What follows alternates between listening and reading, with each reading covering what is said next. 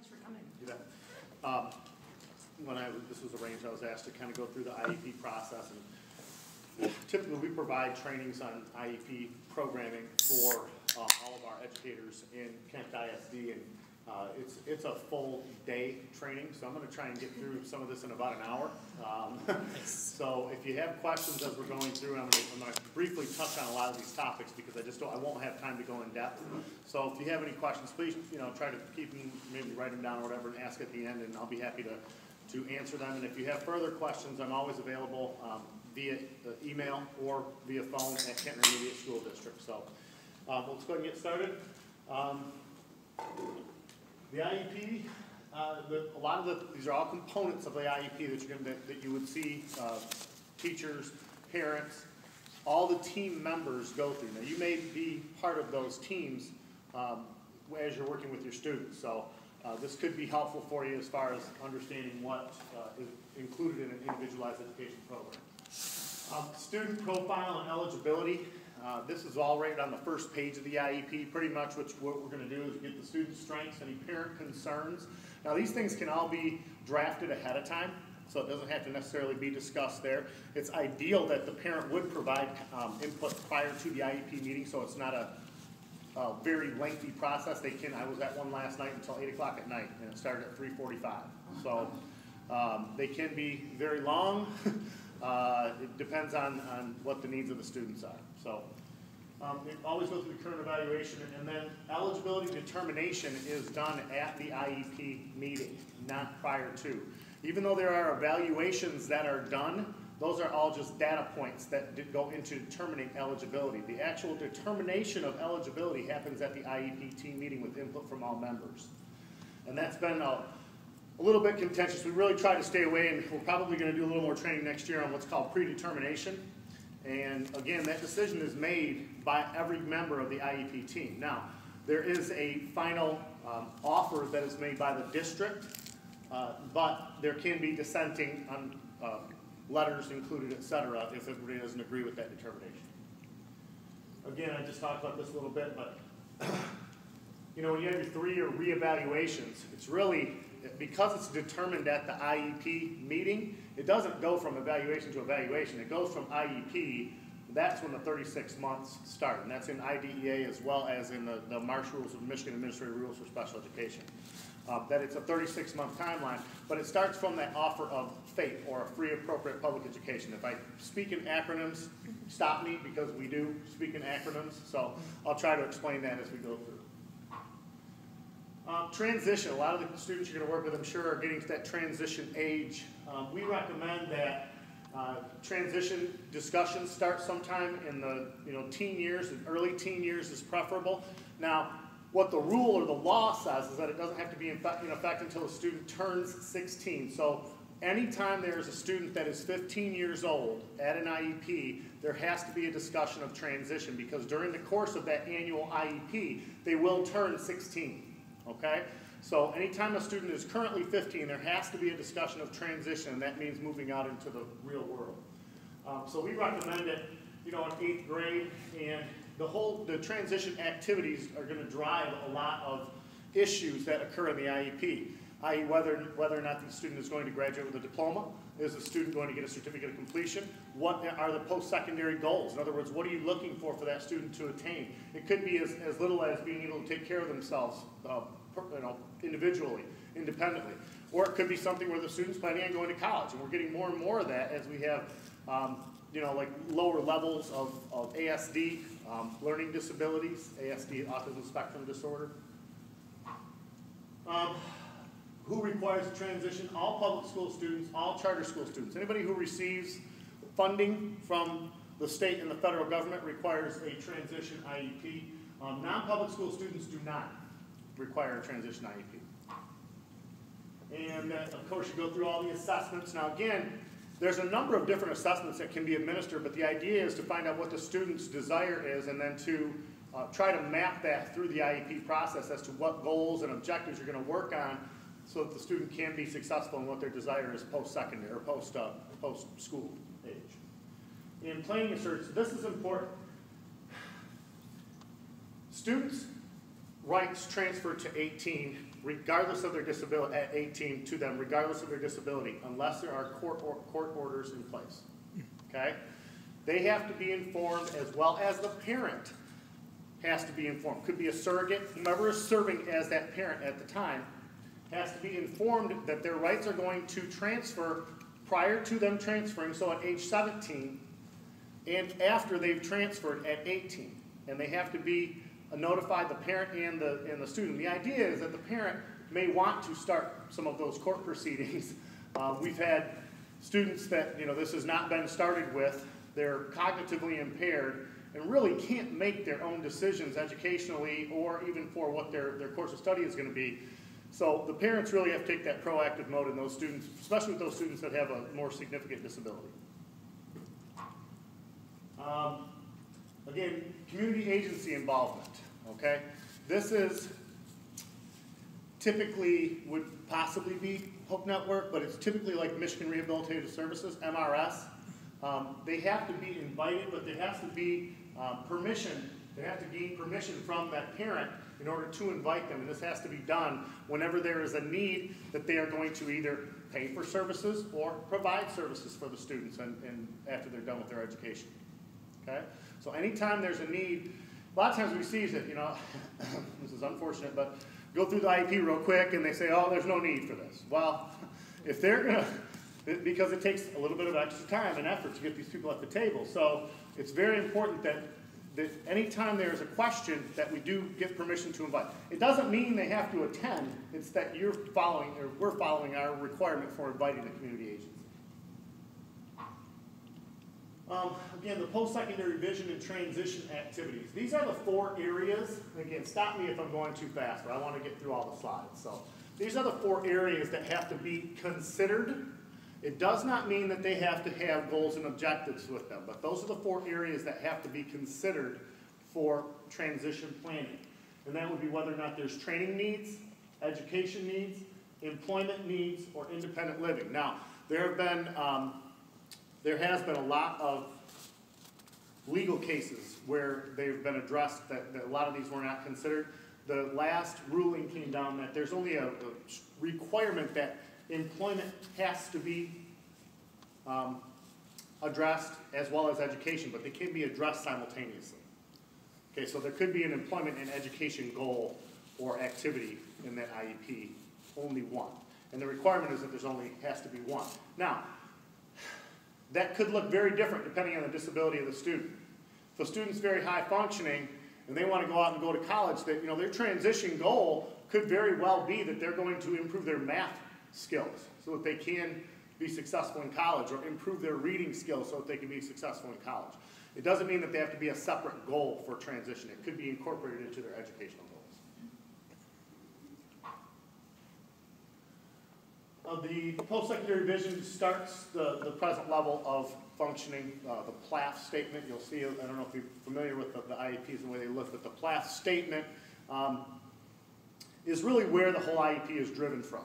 If you think of it as a broad picture, there's 3 components. There's data, there's the evaluation data, the assessment data, that drives the PLAF statement. What are the needs of the student? What are the present levels and what are their academic needs? Which then drives the goals and objectives and the activities that are put into the IEP itself. So very important that transition, when the students get to be this age, this is going to drive the PLAF, because that's really what you're looking to address, is what are they going to do currently and in the future.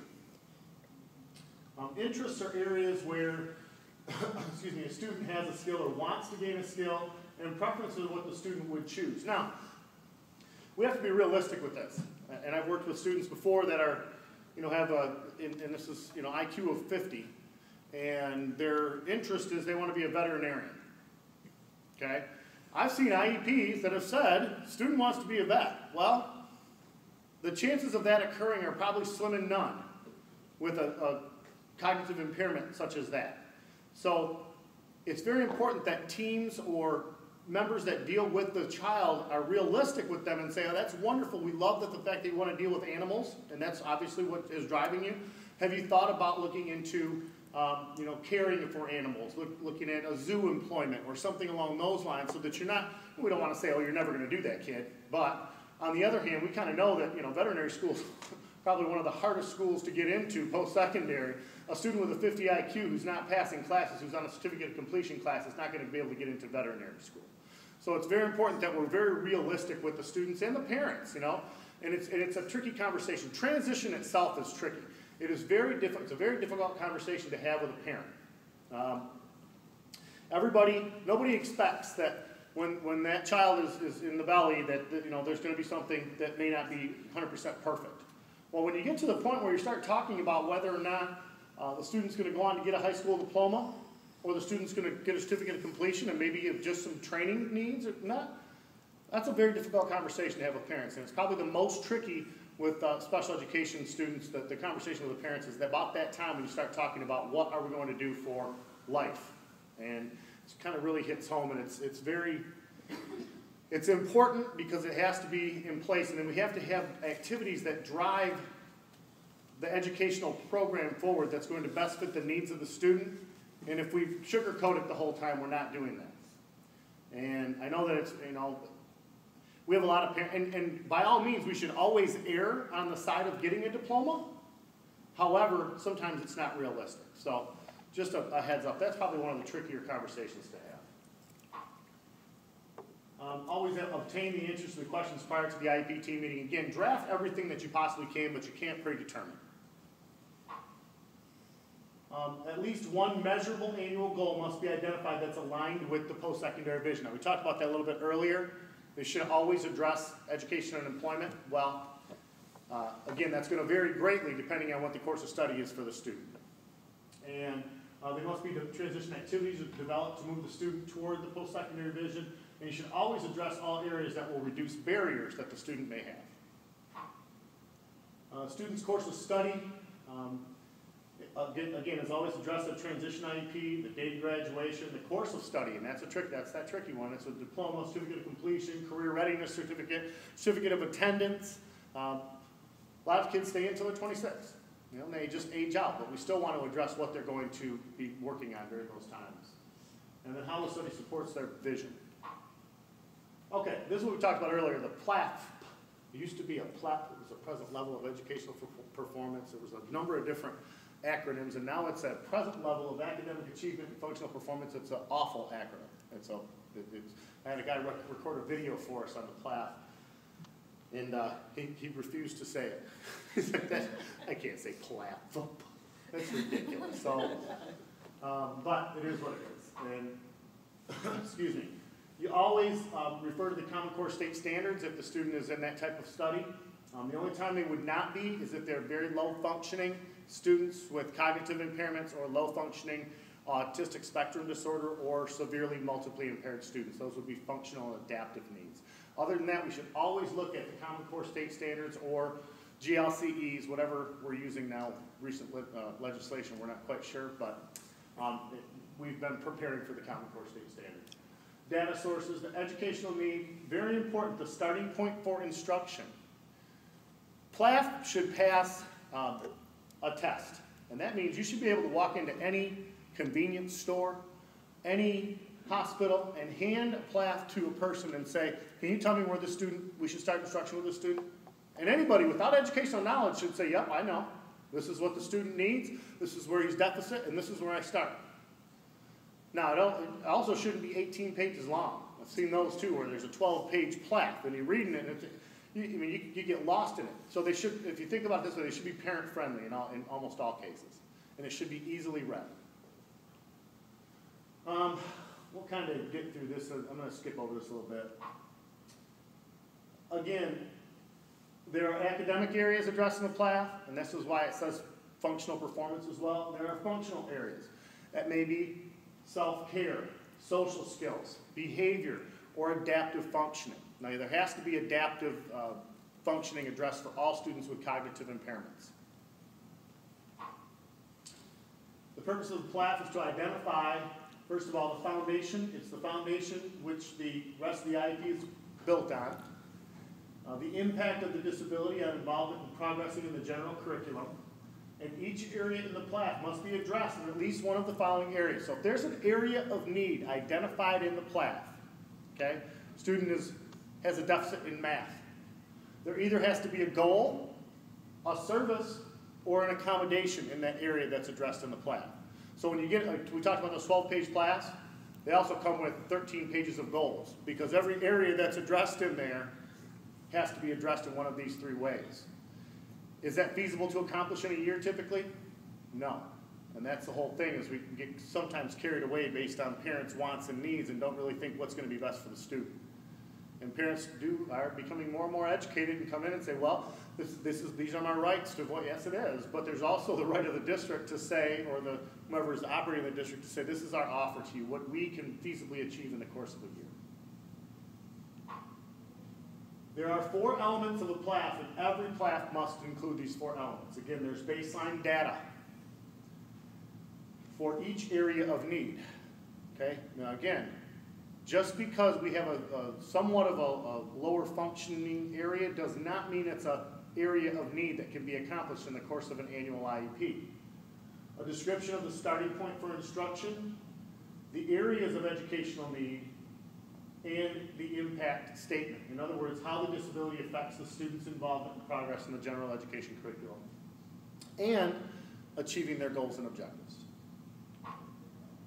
Okay, baseline data could be tests, it could be classroom performance, it could be observation, and it can be provided by nearly anyone who works with the student.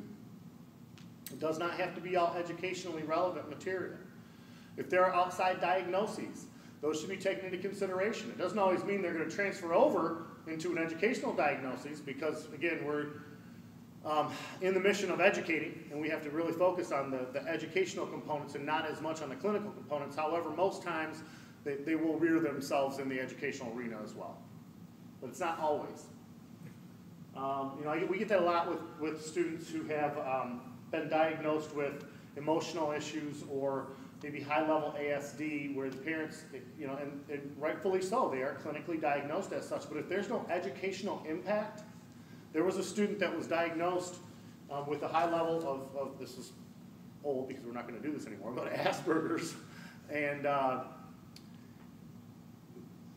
the parent came in and said, well, we want an IEP, and we said, well, absolutely, you can request an evaluation. That's your right as a parent. But it appears to me as though the student's 100% proficient on the MEP test. They've not had any behavioral issues. There are no social issues reported, and they're getting all A's in middle school. I don't see how the disability is affecting the student. Now, we pushed through the evaluation. The student didn't qualify. This one was a lengthy, contentious issue. And it went actually to an ALJ, to an administrative law judge, and he sided with the district and said there is absolutely no educational impact for this student because of the data that's shown. And yes, we agree that there is a diagnosis of this clinical disorder. However, it did not appear or did not show itself in the educational setting. So, okay. Again, baseline data can be from many, many different sources. Starting point for instruction. Describe the target skills with enough detail to give a starting point for instruction. Provide frequency and location data. And that means, where is it going to take place, how long is it needed for, etc. Give a detailed description of the student needs. The student needs are important because we need to make sure that everything that we do in the IEP is addressing those student needs specifically. And we'll talk about goals a little bit. Now, this was recently changed. It was actually in the rules package from October of 2011. Districts really didn't start implementing until the beginning of this year. But in the state of Michigan, we used to write goals and objectives that, well, first of all, in IDEA there is no requirement for objectives unless the student has functional deficits, which would mean low functioning cognitive impairment or ASD. There's no requirement for objectives or short-term benchmarks. In Michigan, we always did that because we thought it was, really meeting the needs of the goal. So we would typically write a goal that was very broad, improve reading skills. And then we'd write detailed objectives that would say, Johnny is going to work on CVCE words, improve reading fluency, and work on prefixes and suffixes, with the idea that it was going to improve his reading skills. While the federal government came in and monitored the state and said,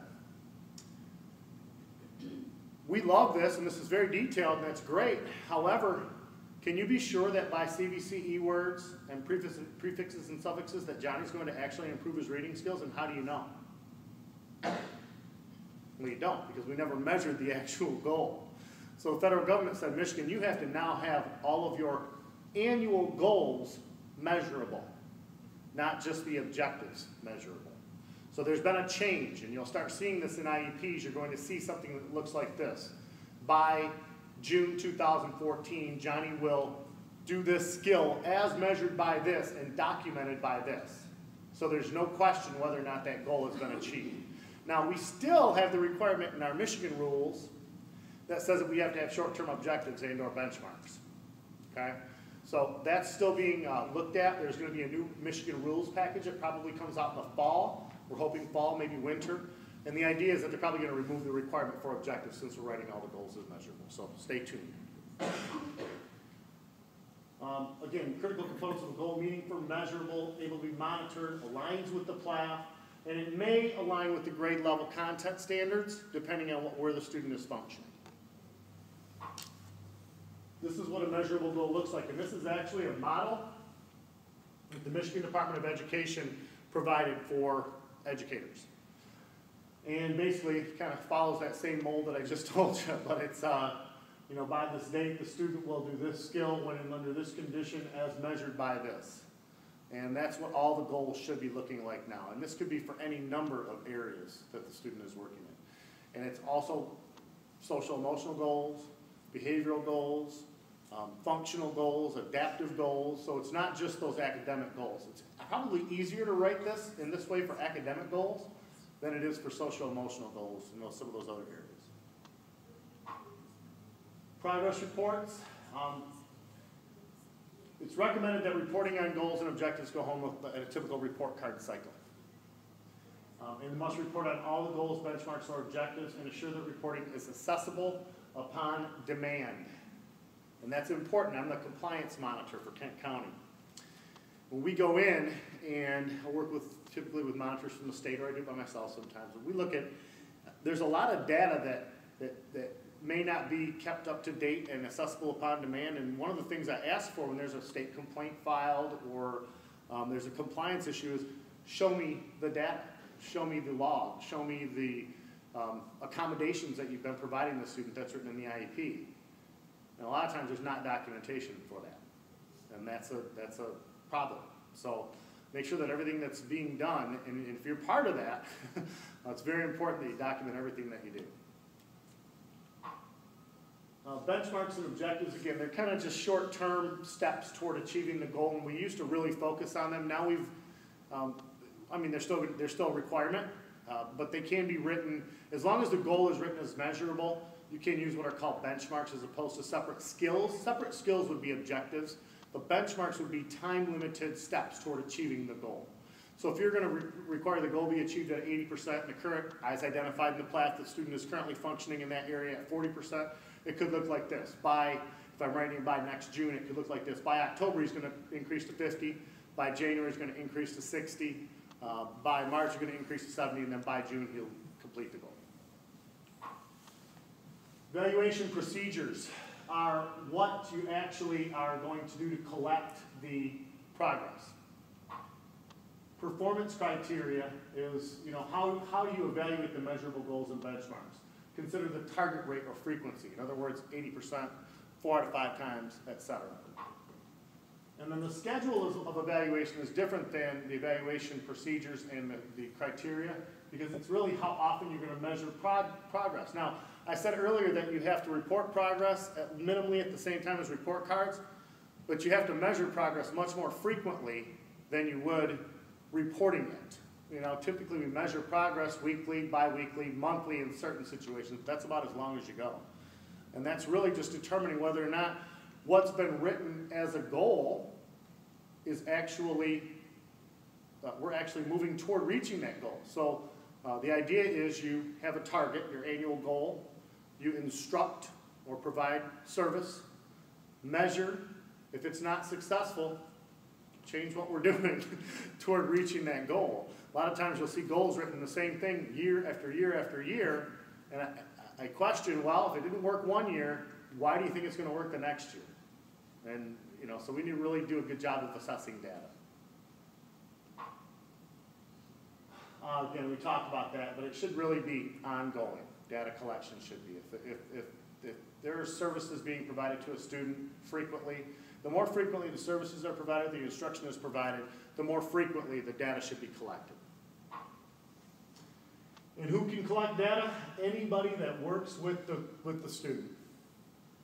Anybody that works with the student. Now, it could be that a special education provider has designed a method for collection and would ask someone else to collect that data.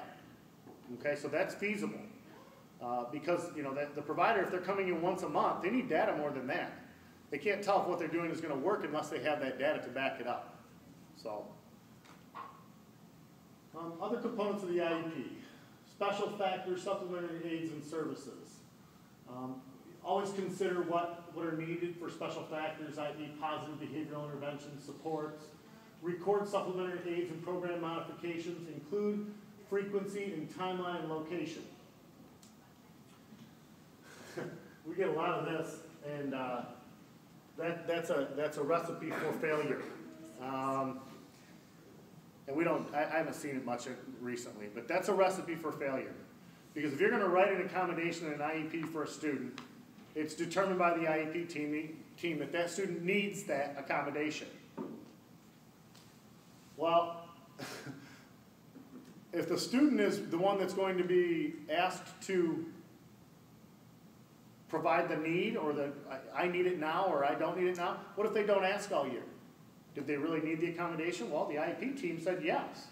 But if we write in that it's by student request or teacher discretion, it doesn't work. So when you write that in, that's why there should be frequency and timeline. In other words, how often, if there's an accommodation or a supplementary aid, when do they need it and in what circumstances do they need it? If they don't need it, don't write it in the IEP. And that's another thing we get into with accommodations, and we'll list 20 accommodations for a general education teacher that's got 35 kids in the classroom. Well, is that realistic? Probably not. If the student needs more support than they can get in the general education classroom, then that's a program change, not more accommodations in the classroom. So that's a tricky one right there. I've seen IEPs that literally have 20 to 25 accommodations. It's impossible to provide those during the course of a school day, and it's not benefiting the student. And then it's required that all be documented every time those are provided. So every time that's provided, if you're recording on 25 accommodations, that doesn't allow you any other time to do anything else. Accommodations are what the student would benefit from, but what she requires to progress the general curriculum and work toward attainment of the goals. Accommodations should level the playing field but not give the student an unfair advantage. Who determines them? Gen ed teachers, providers, special ed teachers, depends on the situation the student is in. If a student's going to go into general education classes, really that teacher should be a strong part of what's being provided for accommodations. Documentation, again, we talked about that. You have to document, there's 2 requirements for document accommodations. When it occurred, so date, time, etc., and then what was the result of the accommodation. So if it's extended time on tests, you would have to say it was provided on this date for this test and student achieved 70%. That's just to measure whether or not the accommodation is successful or not. Programs and services. Before determining program and amount of time, ask the question, when the student's performance level does not match that of their peer group, are there goals and objectives that require specialized instruction that can't be taught within a general setting? Specialized instruction that cannot be taught within a general setting. And they're determined based on the student needs, the goals, and short-term objectives. And we determine a departmentalized program. I don't think you have to worry about that too much. And then calculate the frequency of related services by minutes and sessions. It's not included in the program FTE, or full-time equivalent. Address the setting within the location, in other words, where the programs will be located, and then start and end date if it's different from the IEP. Now that may be something that you guys run into because of the start and end date may vary depending on the student's needs in the program and what type of services are being provided by, I think it's Kentwood still for the most part in the residential settings, if I'm not mistaken. Related services, there's either direct service and there's consultative service, and those are, they work with the student, they're related to goals and objectives, and the student is on that provider's caseload. Consultation means that the provider observes informally, assesses, or works with the student and provides consult to the professional, the parent, could be the case manager, could be a therapist, etc. So that's typically what that's about for consultation. Now monitoring, there is no goals and objectives, they're not on the caseload of the provider, and it's really, I don't even like monitoring personally, however, it's really typically used when a student is gradually being removed from a service. So if there's now no longer a need, as determined by the IEP team, that the student really needs that direct social work service that they've been getting, there still may be, we don't want the student to fall off and go back to needing it. So there may be some monitoring that occurs just to make sure that they're still doing what they need to be doing. Transportation. It's kind of a tricky one. Special education transportation, when you see that on an IEP, the student, you always see this, the student requires specialized transportation. If the answer is yes, that means that student is on a bus and transported with only special education students. And that was a little bit of a bone of contention too. We had a situation arise, I don't know, maybe a couple months ago, and it was a different ISD, but the district bought a lift bus.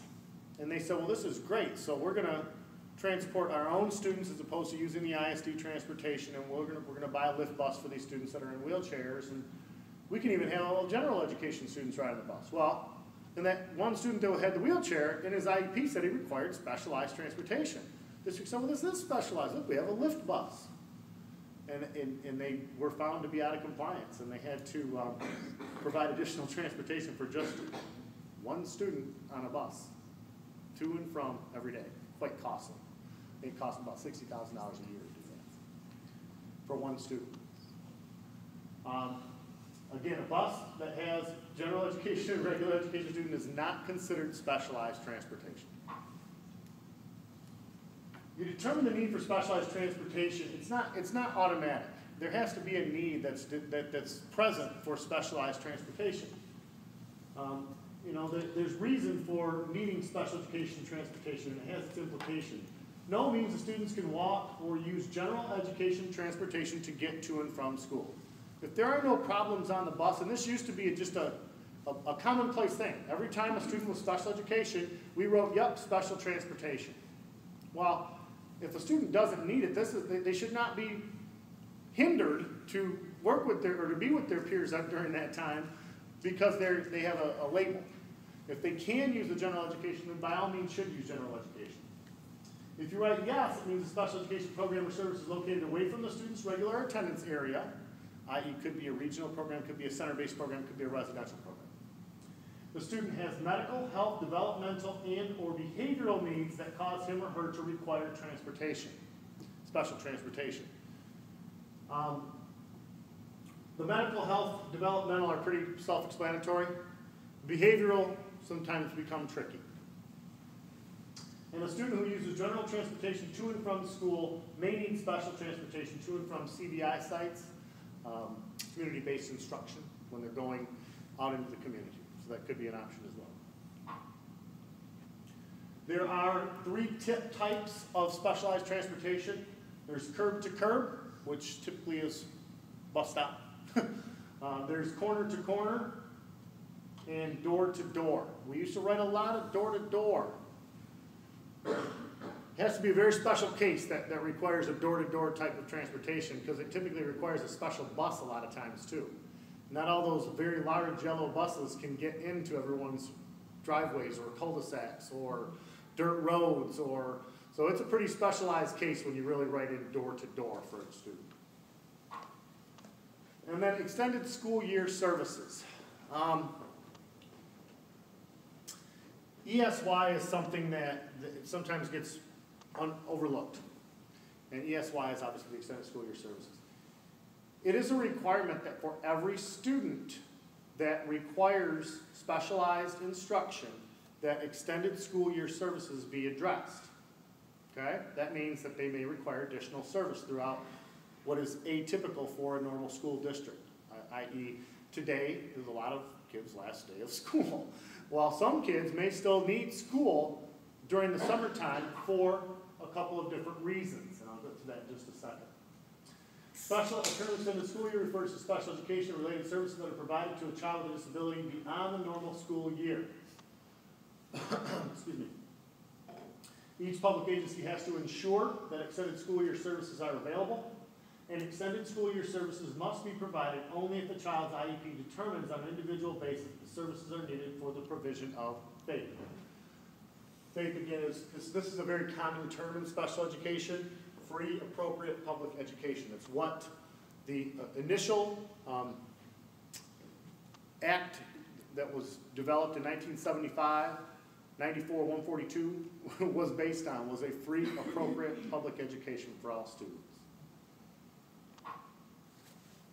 There must be at least one current IEP goal where significant concerns exist regarding skill maintenance during a break of service. These are the three areas that you have to consider when determining whether or not a student needs extended school year service. Okay? Goal areas of concern should represent skills essential to the progress of the student, and ESY services must be based on data to determine which, if any, goals represent areas of concern that may present significant difficulties in maintaining skills during service breaks. The law says that these are the three situations under which students may require extended school year. They may have a serious potential for regression of skills that cannot be recuperated. The nature or severity of the disability could be such that they require it, or there could be a critical stage or area of learning that may be needed to be developed. Okay. I went through it quite quickly, so I want to make sure, does anybody have any questions that I can answer regarding service or anything in the area of special education? Again, I've been doing this for about 22 years now and probably have seen it all. So, yes? Is every student that is on an IEP, would they qualify for a certificate of completion, or is there a certain level of accommodations that they can still get a graduate degree? Or? A diploma? Yeah, diploma. That's determined during those transition IEPs typically, and that's what we call a course of study. There are some other means that can be used to offer them a diploma. There could be, in some cases, a slightly modified curriculum, or there could be what's now called a personal curriculum that was identified a couple of years ago, where a student with a disability can qualify for some modifications to what the expectations are. What we have in the state of Michigan is called a Michigan Merit Curriculum for high school grades. And for that Michigan Merit Curriculum, it's quite extensive to be able to earn a diploma. There are a minimum of 22 credits in most districts around here that they have to acquire before they're awarded a diploma, and they have to be at a certain level of competency in order to get those credits. So what a personal curriculum can do to still offer a diploma would be to either modify the number of benchmarks that they would have to acquire. In other words, if there are 70 benchmarks or objectives that they would have to get through to get Algebra 1 credit, it could be that they would only have to get 40 of them proficient. It could lower the level of proficiency that they have to work at. In other words, if every other student is expected to get 70% for passing grade, they could work at 60% proficiency, or it could do a combination of both. But typically, to answer your question kind of broadly, typically those decisions are made based on data, based on educational achievement to that point, and a lot of times based on the disability if it's a severe disability and what the potential for acquiring knowledge is. So, no, not all kids get a certificate of completion. It depends on the level, and like I say, in all cases we really should err on the side of a diploma until you determine that it's not feasible for the student. Now again, you don't want to get to the point where the student's so frustrated and they can't make any progress in the general curriculum and they're not getting any benefit out of what they're learning. Because a lot of times you have a kid sitting in a classroom, if they're not getting benefit from that, that's going over their head, there's a better way to spend their time that could be preparing them for a job or something along those lines. Any other questions regarding anything in special education? I have one. Yeah.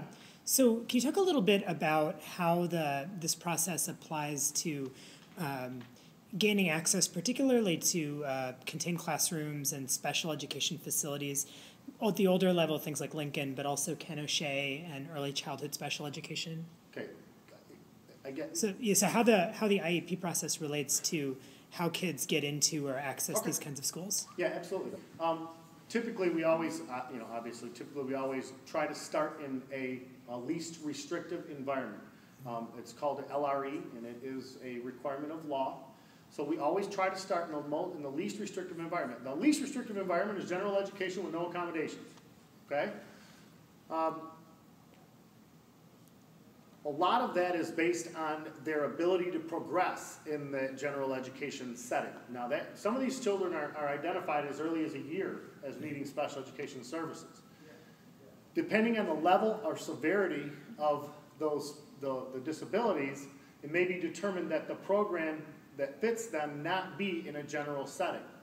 The majority of students are serviced in general education settings. Matter of fact, like 80% are. Some students that require, obviously, they have physical impairments, that would be like a Lincoln campus.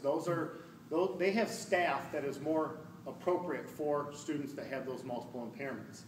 The IEP determines whether or not those students are going to be placed in, and there's a continuum of services. Let me kind of go back to this. The continuum of services for LRE would be your general education with support, self-contained or categorical programming in a school district. In other words, a student is in a special classroom for students with cognitive impairments because they're not able to progress in the general curriculum. Then there are what are called regional programs, where the students have been in those categorical programs in the districts and still have not seen successes. So the IEP team determines that they need a regional program, which is even a little bit more severe of disability. And then there are what are called center-based programs, i.e. Lincoln, KDCs, Ken O'Shea's. Those types of programs are what are called center-based programs, and those are for the most severe students in the county that are referred. Now, the only one that has a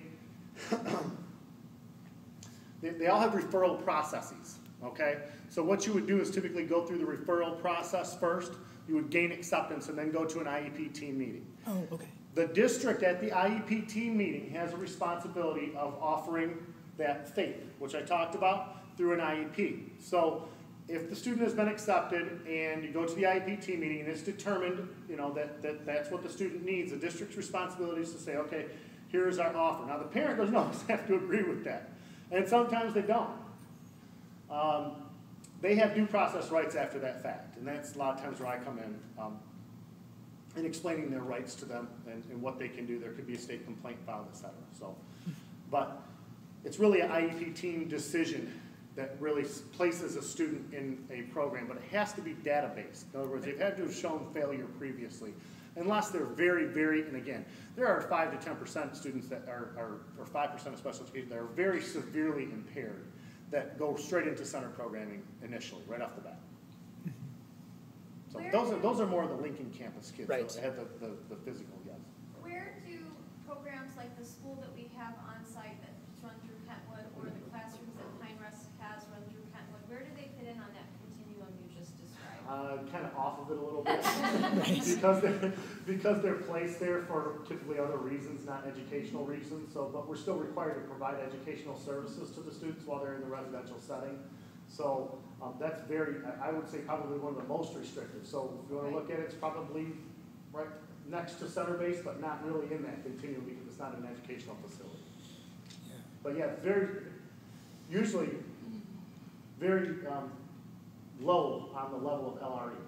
So all the way down to the bottom of that continuum of services from general education to center-based program. Some of the center-based programming is very costly. We had 3 students that were at the Michigan School for the Deaf in the past. Now we're down to 1 now. But that typically runs about $75,000 to $100,000 a year for one student. Now remember, the districts only get $7,000 for that student. So. Yeah, kind of related to that, I've been reading nationally that the number of students that are receiving IEP-based services has been trending up over time. Is that a local trend as well? Not typically. Actually, in Kent County actually are kind of a little bit different than the whole state or the nation in general. We're seeing a huge increase, not so much in Kent as we have around the state or the country, in diagnoses of ASD, right, or autism spectrum disorder. I think that may be some of the rationale for the trending up of students with disabilities, because now I think we're at 1 in 55 students that is born currently is diagnosed with ASD. So the levels have gone just through the roof with that. We have not trended upward in Kent County. We've maintained the current percentage of around 12.5%. Any other questions? Yes. For extended school year, I just want to make sure I understand it right. Yep. So for extended school year, it really is a joint decision between the current educator and maybe the family and other parties involved whether they get those services or not? It's an IEP team decision. The IEP team consists of typically a general education teacher, special education provider, evaluation team representative, a parent, and any other parties that are familiar with the student. Now, the other parties have to be invited, and either side can invite who they choose to invite as long as it's done so ahead of time. So it should be done in a meeting? Yes. An IEP meeting? It should be, or an amendment, yes. Doesn't have to be a full meeting. It could be done through what's called an amendment or an addendum, but there has to be notification provided that that's been decided. And what would you do if you didn't agree with the decision regarding extended school year? Who didn't agree, I guess? It's going to depend on who. Like, we often, I guess, act as custodial parents in a sense, or advocates for the guardians for kids. Advocates, that's better. Yeah, advocates. Sometimes we might not agree if they say they don't need services, or they just, without any meeting happening or anything, really, there's like, you don't need to go. Right. The people that can disagree are the required members of the IEP team or the parents. So in that role, it would have to be the parent that would disagree, and then they have due process rights. So who would the parent contact then? You? Cool. Okay. For Kentwood as well? For all Kent? Anybody in Kent County, they can contact me and I can explain we know that. that. I mean, we tell the parents all the time, you have to be the one really to They say do, something. because they have the guardianship of whoever the parent is. It could be a surrogate. I mean, whoever that guardian is at the IEP has that right to disagree. Now, again, it's the district's offer, though, to that until they go through their due process rights and there's a change made. Oh, I have a question. Okay, so you said surrogate. Sorry, I'm the director of the DART program, so I have many, many thoughts and opinions about just about everything from the universe. Okay. So if a parent wanted to name us as a surrogate, they can't do that? Nope. Or how? No, if the The parent is. surrogate comes from the school, yeah? Surrogates, I just did a training, just did a surrogate parent training. Surrogates are appointed in 4 situations: when the parents can't be located, when they're a ward of the state, when the parents are no longer in the picture, or whether they're homeless through McKinney-Vento. So that's really the only time that surrogates are appointed, and it's the responsibility of the districts to appoint those surrogates.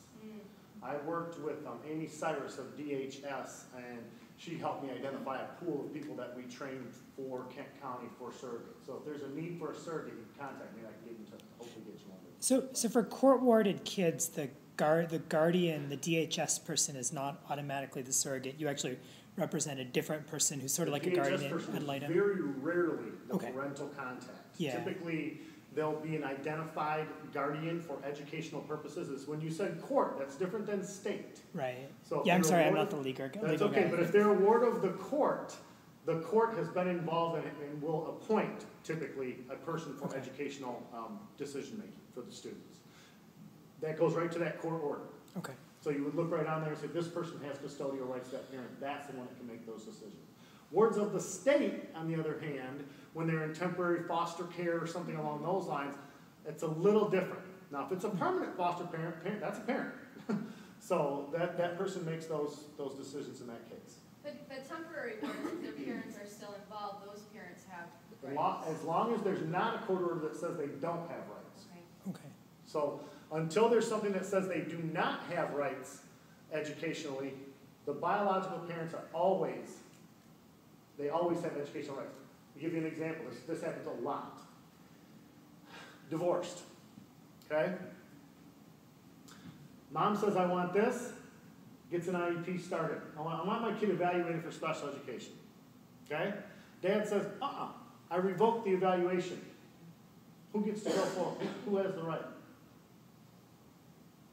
They both do, because neither have been terminated educationally from having rights for those students. It's one of those situations where there's a no-win situation. You get mom and dad in the same room and say, look, let's do what's best for the student, because what you're doing here is not helping that kid at all.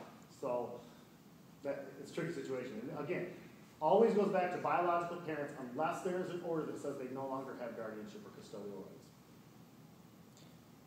Kind of in a different direction, Yep. for our young kids in particular, but for some of our older kids also, we have kids whose condition is rapidly evolving, particularly the preschoolers who are in autism services. Yep. They may go from not talking and having functional skills to being ahead academically of their peers in 12 months or 18 months. How does the system respond to significant changes in kids' functional status or educational needs? Hopefully they're collecting data frequently like we talked about, and they can assess where that student is currently functioning. There's always the right of the parent or guardian also to request a new IEP or request a new programming. There's also every year now it doesn't have to be less than a year, it does not have to be agreed upon, but you can also request new evaluations. The student may not qualify anymore. We don't want. It's to your benefit if kids don't need highly restrictive services. Absolutely. Right? It's to the benefit of kids. the kids, it's to the benefit of the parents, the benefit of the community, and the benefit of society. The fewer, and that's one of the things that we've struggled with is as soon as people think they're really getting this extra help for students, and it doesn't always work that way. Sometimes it hinders students to have IEPs. Mm-hmm. A lot of times we've curricularly impaired students in the past. Yeah. Okay, and what I mean by that is, I was guilty of this when I was a young teacher. Student would have a learning disability in reading. So I would walk down the hallway and I'd grab Johnny and Alyssa and we'd walk down to my room and I would teach them reading at a much lower level. Well, what class do you think I pulled them out of? Reading. Okay, so now their peers are continuing to grow at their reading. They're getting taught way down here. Do you think they ever catch up and narrow the gap? No. The gap grows, and it continues to grow and continues to grow. Now, hopefully we don't do that much anymore because we've learned that that's not working and we're keeping kids in. I'll give you a statistic, and I don't have the exact numbers, but since 1975 when we started required to provide IEPs to students for individualized education plans, the idea has been, especially for the higher functioning students, that we would provide interventions, we would narrow the gap and get them back into the general education setting. And that was the idea behind special education setting.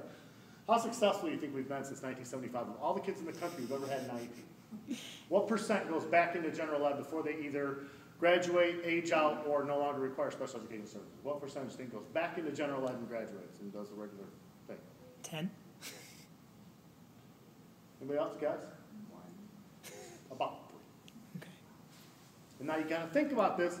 We have how many kids that have speech-only IEPs? Because they have a lisp or a rolling R or literally that can be pretty well fixed. Articulation, how many of those kids have those? A lot.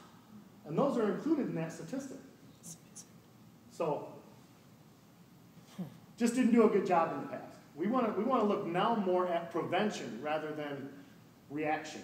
We want to put programs in place that are going to prevent kids from getting identified as needing special services rather than waiting until they need them and then saying, okay, well, let's give you the services. And by that time, it's typically too late. But, yeah.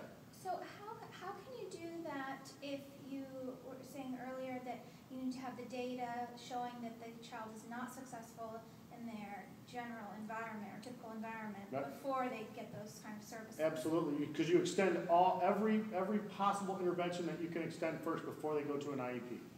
So you teach, you analyze, you collect the data, you change your instruction, you teach, you collect the data, you change your instruction, everything that you can possibly do before they're identified as needing an IEP. You want to expend all of those first before they're actually identified, because again, typically, once a student's identified as needing an IEP, they have an IEP for life. Is that what's called RTI, or response to Yep. intervention? And I'll give you a new Okay. terminology. It's going to be another acronym, but it's MTSS. And we're expanding on that. It's a national terminology. RTI is response to intervention. It had very much a reading connotation to it. Now MTSS is expanding.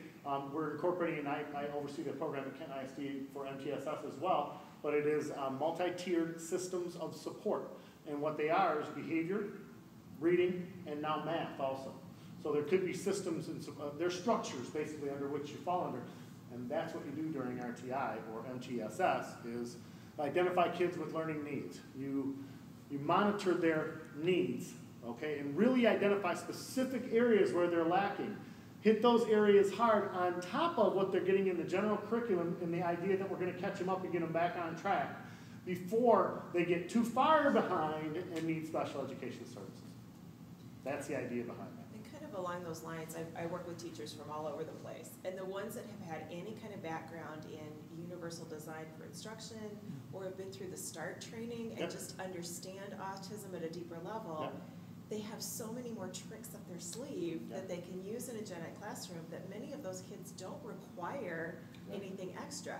But picking and choosing those teachers, and some families get lucky and some Yeah. families don't, and then it's really hard on an outpatient side to know what's available in that school because I don't know those teachers and I don't know what's actually provided in that model. So the more we can standardize that, the better. December 3rd, next year, we've got an all-day training. Kelly Dunlap's coming to do a training for general education teachers Wonderful. and providing supports for students with autism in the general education setting. So it's been loud and clear. We've heard that need because of the increase and because a lot of students with ASD don't necessarily need pull-out services. Right. Exactly. We're seeing a lot more in the general education But classroom. actually, before we leave that topic, sorry. That's okay. Just to be clear, is there a way, like, what is the right language when we're talking to parents, and what is the mechanism by which they would request like these MTSS or RTI services that are pre-IEP? It depends on the district. Some Okay. districts have it in place, some don't. We're working to hopefully get 60% of all of our districts within 4 years up and Okay. running with some type of services like this. Okay. Some do a very good job already. Yeah. Rockford's got a really good RTI program. I mean, it's very well run. Now it's really reading focused. It doesn't have all the other components to it, but any type of those pre-interventions, I would say almost every district is doing something now. Right. How well it's done varies from Okay. district to district. Okay, but we can suggest something like a pre-interventional approach, and that's a language You that. could ask and see if they have Yeah. to. They can't do it without having the structures Right. and the Okay. training. So, Okay. you know, If they have I it, would they'd know inquire what it first to is. see, do you have something like this? Okay. But you know, most teachers are going to say yes, and it's going to look different from A to Z depending on where you are. Yeah. Okay, so we are working with Kentwood next year. They're one of our partners. Cool. So, yes.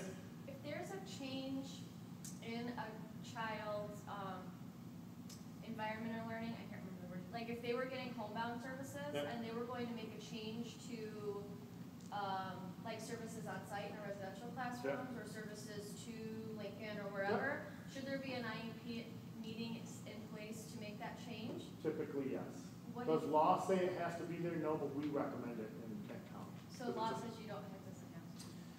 Law says you can use the amendment process for a lot of things, but we don't do that in Kent So County. what So if, the answer to your question is yes.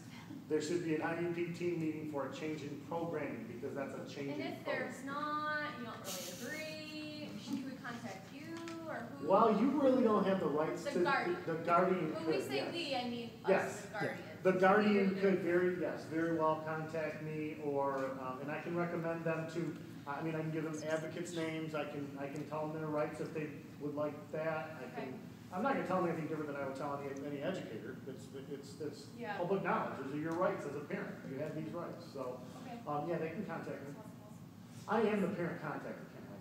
I can tell you I have 12 jobs, but one of them is parent contact. It's good to So- know. I didn't know that. Because sometimes we'll try to go through the school district, you know, in the system we're working within, and the parent doesn't even get very far, so it's helpful to know that there's, you know. No, again, it's the district's responsibility to make that offer. They have that, they hold that card. The This offer is for what? offer of FAPE, offer of program. Oh, Yep, that's the district's offer to the parent. The parent then subsequently has rights on the back end of that. And they can work with an advocate. Now, if they're questioning something prior to the IEP, they can get an advocate to join them at the IEP also. There's a lot of things they can do after the fact. There's free mediation, there's due process complaints, there's due process hearings. The change that I'm kind of alluding to will happen, and there will be no IEP, I guarantee you. I almost guarantee. Unless it's written unless it's written, I'd have to look at the IEP. Okay.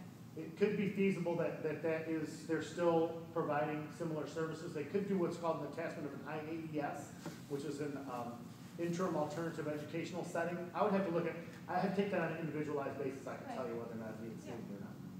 It's not a rule of thumb or a general rule. There's a lot of different things that can be written. There could be different programs written on different lines that can be serviced during different dates. There could be an IAES form. It could be a removal for certain circumstances that would allow the district to provide homebound services without an IEP. Especially homebound. That's one that can happen if there's a safety concern, mandatory discipline, a lot of different things could trigger that. Yeah. How do schools respond to like specificity of requests? Like, I mean, like there's some tricky issues. Like the one currently that's in my mind is, it seems like recently, kind of exaggerate just a little bit. Every parent thinks that their kid needs an iPad in school as an accommodation, And I'm sure that the school could buy 3,000 of them, but it's probably not realistic.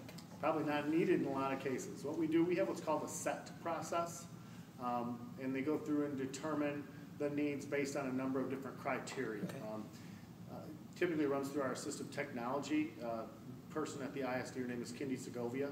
Okay. But if you have questions about those things, she'd be the one to answer those. But there's a process that she takes districts through with the parents and say, let's look and see if it's going to be beneficial or not. Mm-hmm. Sometimes it's detrimental. I mean, it really is. Sometimes it's detrimental. You get kids on, they get these iPads or fancy gadgets in school, and they're messing around playing Minecraft instead of focusing on what they're supposed to be doing. So it doesn't always do what it's supposed to do. Sometimes it's a must. We've made such great progress with technology for like visually impaired students and hearing impaired students and different things like that. Now those kind of students definitely benefit from some of that technology. There's a thing now where literally a high school level Braille book, okay? Braille book, a textbook, a paper book, can cost $25,000 to $30,000 for one book, okay? We can buy this thing now that you plug into an iPad that has an attachment to it that has little dots in it that pop up and down so they can read, and then when they get done, they read the next page and they get done, and it's minimal cost compared to $25,000 to $30,000. So you say, it might cost more. No, sometimes it costs less to have the technology than it does in the old way we used to do things. Because those books in Braille are outrageous. $25,000, and there's volumes and volumes of them. Or they used to have these big print books, and they carry them around with them. Well, they're huge letters on huge pages. Well, think how much content they can get in one of those. So, it's not effective. it's this big on a bookshelf somewhere, and this tall, and they have to pull out one at a time to carry around with them if they're visually impaired. So a lot of that stuff that can be done now using technology is much more beneficial than that. Yeah. What if a kid is in a more restrictive environment and a parent guardian feels that your child could potentially perform in a less restrictive environment? What's the process for that? First thing you do is talk to the district and just say, what have we considered. The second thing would be, parents can request a new IEP. They have the right to do so, and that's where that decision is made. They should voice their concern to the district that they think that this is not the appropriate placement. They can request a new IEP. Now, the district, again, is probably going to, at that point, really gather a lot of data and determine whether or not it's valid or not, and then present their offer of faith to the parent. Again, now, after the fact, they still have due process rights if they continue to disagree. But, here's the thing about that, too. I keep saying they have due process rights. It really builds a barrier when it gets to that level. And there's only really usually one person that gets harmed from it, and it's the student. So if they can work it out agreeably prior to doing something like that, that's the best case scenario. Because it does build barriers.